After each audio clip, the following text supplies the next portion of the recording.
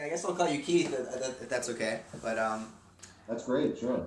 really excited to You are Matt and John. John. is John on the left, Matt on the right. Yes. Yep. Okay. So yeah, I was doing some research last night on the kind of things that you're studying, and I'm really fascinated by it. And I think it's especially relevant to what John and I are trying to do with this this network on YouTube. Trying to give enough freedom to all the individuals so that something larger emerges. So you described yourself on your blog as sort of a scientist of creativity. Maybe you could go into a little bit of detail as to what exactly creativity is. I mean, is this a function of the human mind, or does it have wider? Or is it more widespread in nature in general, or how do you go about defining creativity? That's a great question, and it could have a complicated answer, but I'll try to give my own simple answer. I define creativity as it has to be something new, and it has to be a combination of existing things, because there's no such thing as something completely new to the world. So it's new, and it's going to be a combination of existing material. And my third feature of creativity is that it has to be expressed. It has to be expressed outside your mind in some form that people can view or consume or interact with. So I guess that's three things: a new combination that's expressed in some form. Right. So the expression component, that would mean it's creativity is almost inherently about a group, right? Or it's about, at least it's maybe in some sense about communication. I think I like to exclude from my definition ideas that stay inside a person's mind, right, and never get made into anything. So, you might think of your dream, the dream you had last night. You might think, wow, that was a really creative dream. But I guess I'm excluding that dream from my definition because it never gets expressed in the world. Right. Keith, in your book, I was reading about some of the individuals who came together to promote such a group genius, like J.R.R. Tolkien and his roommate, the guy that wrote The Lion, the Witch, and the Wardrobe, the Chronicles of Narnia. C.S. Lewis. Yeah. C.S. Lewis, that's right.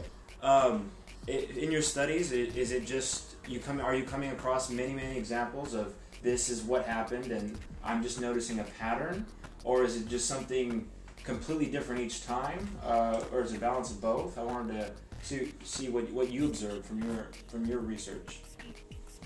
Yeah, that's a good question, and I'm glad you brought up that example.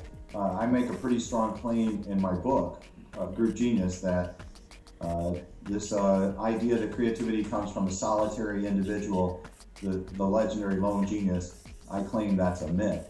And that just about every time you hear a story about someone being the solitary creator, that it's a false story. And if you do a little bit of digging and you look up the real history, you'll always find collaboration and conversation and social networks. So this happens over and over again in my own research. And when I go out into the public and I give talks, and I'll often get a question from someone in the audience who will say, well, what about Albert Einstein? Wasn't he a lone genius? And it turns out, no, he wasn't either. So there are many stories of these famous legendary creators that we hear. And over the course of the years, I've gradually, one by one, have had to dig under the surface just for my own, to prove it to myself, really. And yeah, exactly like you say, it's a pattern that I find over and over again, that there always is some interaction, some substantial interaction, and I call it collaboration. In the case of a novelist, someone who writes a book, that's a great example, because many people think that writing is the most solitary type of creativity you could imagine. Yeah. And of course that must be a lone genius. But even something like writing a novel, you have Tolkien and C.S. Lewis and several other professors at Oxford sitting around in a pub once a week and batting around ideas about mythical creatures. Sounds like fun. Yeah. So, Yeah. in reading some of your the papers that you've published last night, it strikes me that there's a sociological background to this idea that creative genius is first and foremost a collaborative effort.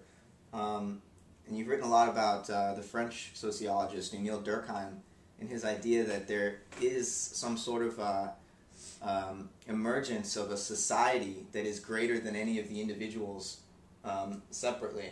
So maybe you could go into a little bit of why that idea is important for the sort of context that you're trying to put creativity in, and taking it away from the sense of a sole individual genius and making it more of a collaborative effort. Absolutely, and you're right. I have been heavily influenced by sociology, even though my doctoral degree is in psychology, and I'm known primarily as a psychologist who studies creativity. But my own research, I focused on improvisation, improvisational groups like jazz ensembles or improvisational theater groups. And as I was trying to apply these psychological methods to the study of these groups, it seemed to be missing something. It seemed like so much of the creativity was not taking place inside one performer's mind, but it seemed to be taking place in between people. So that's when I felt myself turning to sociology and reading, classics like Emile Durkheim from 100 years ago, and also more contemporary writings by sociologists. And the question they're asking is, what's the relationship between the individual and the group? And that's the same question I was looking at. What's the relation between an individual performer's creativity and the creativity of the whole group?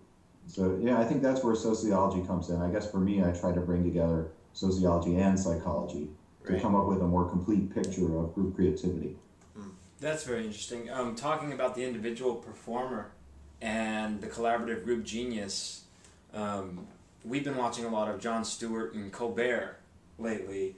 I don't know if you watch them, but if you have, I would like to get your take on how much do you feel as individual performer and how much is actually going on behind the scenes, like the group genius, the writers, the whole network of people to put on such a performance. Do you think it's more of the individual or more of the group, or is it they just have worked out the balance to the force kind of thing?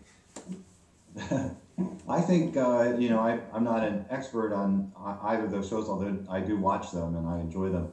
But my understanding of how shows like that are produced is that there is a fairly large staff of comedy writers who put together material for each night's show collaboratively. I mean, it's not like a corporation. They're not going to have 100 people in the back room working on ideas for Colbert, but then I don't know the number. They probably have something between 5 and 10.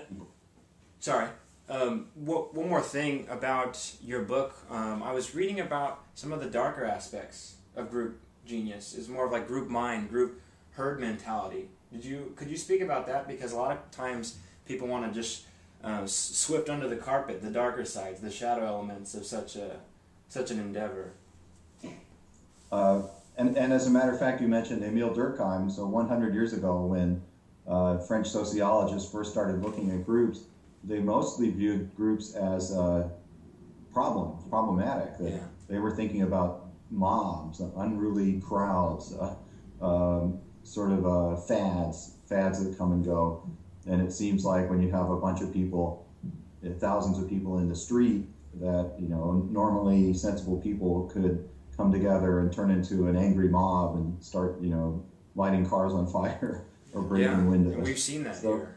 Yes, so it does seem there's this phenomena that these French sociologists were actually worried about this seeming the group becoming stupider than the individuals in the group. So yeah, I have a chapter in my book where I talk about the group mind hypothesis, which comes from a book 1972 that coined the term group mind. And the book was about government decisions that were famous mistakes. And also in the United States government. One example in the book is the Bay of Pigs invasion. So there's a whole chapter where they analyze, the people in Kennedy's administration in the early 1960s were all incredibly smart people and very highly educated. And yet they collectively came up with this failed plan, which in retrospect, most people agree was a pretty bad plan. So something about and